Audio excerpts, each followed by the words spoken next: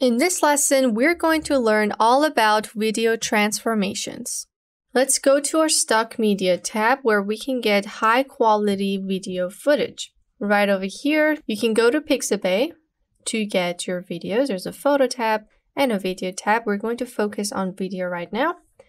And I will get this video that I previously downloaded. You can hit this download icon and then click it once to play it and see whether you want to use this video.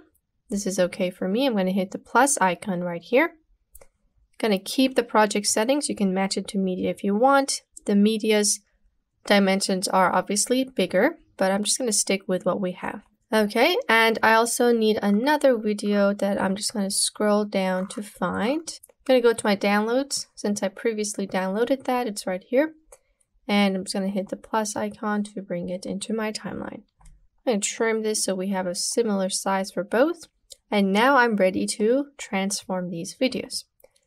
So let's take a look at the transform options that we have for every video. Just select your footage like this and go to this properties panel. You can also double click on your video to get the transform tab. So as you can see, after double clicking, or like we said, you can select it once and go here, access this panel both ways. We are currently in the video tab, which is the video of this footage. But if the video had audio, which ours doesn't, you can go to the audio tab. And then we have speed, color, and finally animation. We're going to get into these in further lessons. Let's focus on video and on the first thing, which is called transform. So it's a tab right here. Each of these panels have a switch that you can turn on and off. Let's say you adjusted some things and you just weren't happy with it. You can turn this off to remove any of the transformations. I'm also going to close these two panels. We're going to get into these later. There are so many options for your videos. As you can see, I'm going to turn off everything that we're not going to use. So we're just seeing the results from the transform tab. Or the default settings. You can also reset things. Let me move these like that. Reset things using this button down here. Hit reset and you will get the original settings that Filmora had for all of these. You can see turned compositing back on even though we turned it off. I'm just going to turn this off right now. So let's take a look at what each of these are. The first thing that you see is rotate. This rotates your video to either side. You can go a full 360. You can go for like 90 degrees, 180 degrees, whatever you want. You can also type things in here. I'm going to hit 90 and we're getting this result. You can use the sliders to just play around and see which angle is to your preference. Again, if you changed your mind, you can always hit this button to go back to 0 or the original position of your video. So rotating is great because sometimes you want to get that video from another angle. Maybe I want to rotate my clip in a way that this bug is standing straight.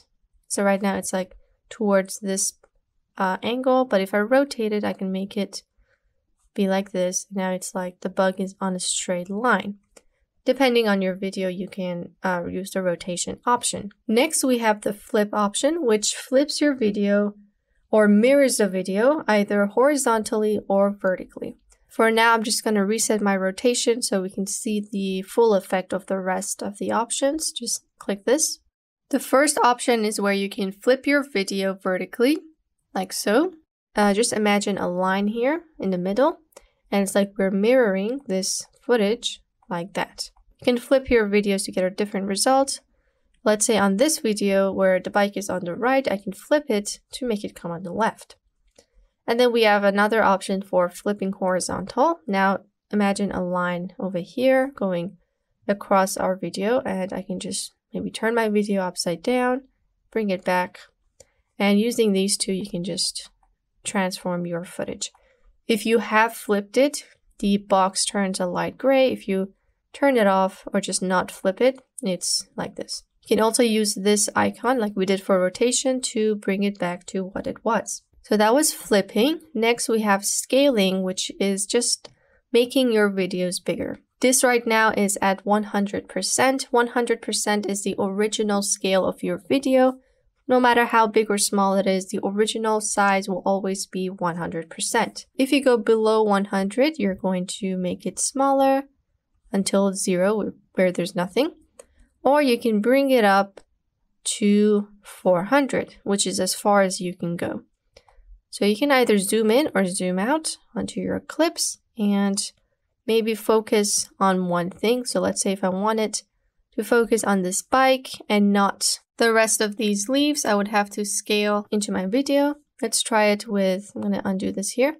Let's try it with this, where we have a lot of extra space around this flower. And I just want everyone to focus on this flower and the bug that's on it. So I have scaled it in by 184%.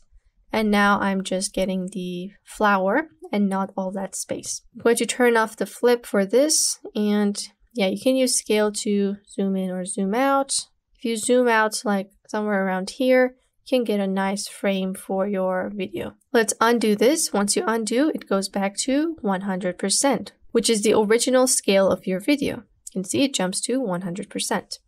And finally, we have position. This is basically where your video is in terms of X and Y.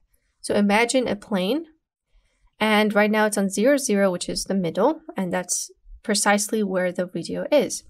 If I move it along the x-axis, just go over the zeros and move to either the right or the left. You're just moving this across. You can also go to the point where the video is no longer in frame. Just go all the way, there we go. Now I just have a black screen. And I could just do this to perfectly adjust my video, and this goes hand in hand with scaling. For example, if I were to scale it like this, you can see the flower is not exactly in the center, so I can use position X to move it to the center, and now we're seeing the flower in the center of our work. We have the same option for Y. Let's undo this. You can change the position Y of your video, which goes along the Y axis. Go to the right, it goes up. Go to the left, it goes down. Just like X, you can go as far as removing the video from your preview. And if I play this back, our video is just not there because it's all the way down here. Let's undo this. Using all of these transform options together, you can just maybe see it from a different perspective, and it's great for any video. So let's go ahead and fully transform this video.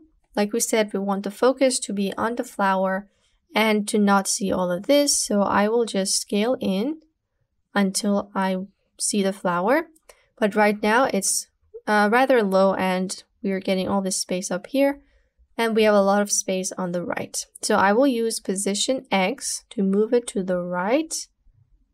Just go until it's perfect. This is unbalanced because we're getting a tiny bit of space here and a lot of space up here. So let's just bring that upwards right over here. And now my flower is in the center. I did that by using the scale, the position X, and the position Y. Now let's go ahead and do what we wanted to do earlier, which was to put the bug in a straight line. So I can rotate this till my bug is in a straight line. And now I would have to redo my position X and Y to bring this guy a little down, and if needed, zoom in a little more so we're not seeing any of the black box that's underneath our clip. And now my bug is in a straight line and my flower is in the center. You can zoom out a little bit more until you're not seeing the black box, which is the edge of your video.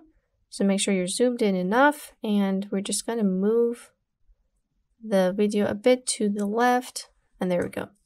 So I use rotation, scaling, position X, and position Y. If needed, you can also flip your video like that if needed. We will not be doing that because we already decided that we want it to be this way. But if you do want to flip your video, make sure you flip it before scaling and changing the position. Let's take a look at that over here. So I wanted this bike on the left side rather than the right side. I can do that by going on flip and just flipping it the other way. There we go. Now the bike is on my left and the plants are on my right. So I'm just going to bring the focus more towards the bike, which is blurred out, but I just want everyone to focus on this. So let's go ahead and scale into our video. It's going to scale towards the middle. We will need to reposition everything with X and Y. I'm happy with the scaling, around 160. Let's just type in 160. Hit OK or enter.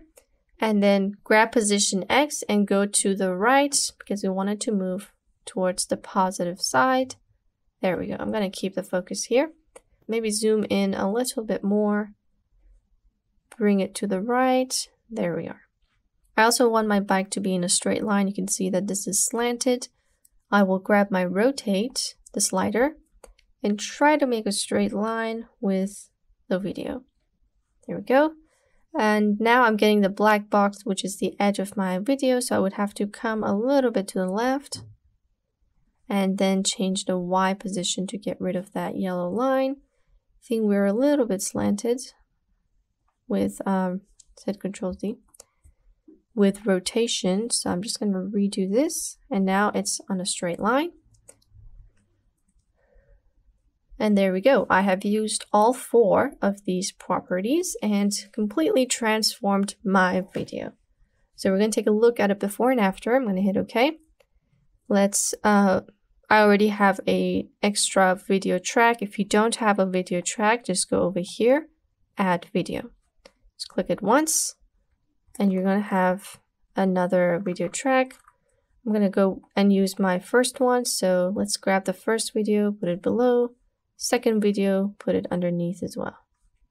I'm going to trim my video so it matches the one underneath. Let's turn off the visibility of track 2, which contains the videos that we have transformed. This was before, this is after. So we have completely transformed our video. And now let's take a look at the second video. This was before, this is after. It's completely different from what we had. Now you probably noticed that when we scale things in, we lose the quality of our clips. Right over here, you can see before doing the transform, we have a nice high quality footage. We can clearly see the edges there. But once we zoomed in, we did lose those crisp edges of the flower. So when you're scaling, you want to make sure that you have a high quality footage. If you don't have a high quality footage, you will end up getting a similar result. I'm going to delete these guys. So now we're just going to bring in different media with different resolutions, and then we can see what happens when we zoom it in and which one looks better. So this right here, if you right click, the dimensions are 1920 by 1080. So I'm going to drag this in. Okay, and I want to compare it to a video that has a higher resolution. Go to Pixabay. After downloading, I can go into properties and I can see that it's quite larger than 1920 by 1080. So I'm just going to drag this in here and go to my project settings, bring the quality higher, the highest possible. Okay, so we have something that's 1920 by 1080. If we right click, 1920 by 1080. If you right click on the other footage, just down here, it's way larger. So let's go ahead and attempt to zoom in on both of these and see which one keeps the quality. So I'm going to scale this in by, let's go for 200. I'm going to type it in, 200, and go to my other video, double click, and also type in 200. There we go. I'm not going to touch the rest. We can already see the difference. So now I'm just going to drag this on top, and I'm just going to bring this in the center. Let me turn the visibility off for a second and bring this guy at the center as well so it's fair. Enough so we can see one of the flowers. I think this one's the one in focus. And now if I turn off bring back the first flower, you can see how it's just blurred out on the edges and everything is just low quality. But the second video, you can see how crisp that is, even though we have scaled it in by 200%. So it's really important to take a look at the resolution of your video in order to not lose the quality when you're scaling into your footage. So again, this was also scaled by 200%. So was this. But we have more quality on the larger file compared to the smaller file. So make sure you right click on your footage, check the properties to see whether you can scale into your footage or not. And that was how you can transform your videos. Let's move on to the next lesson.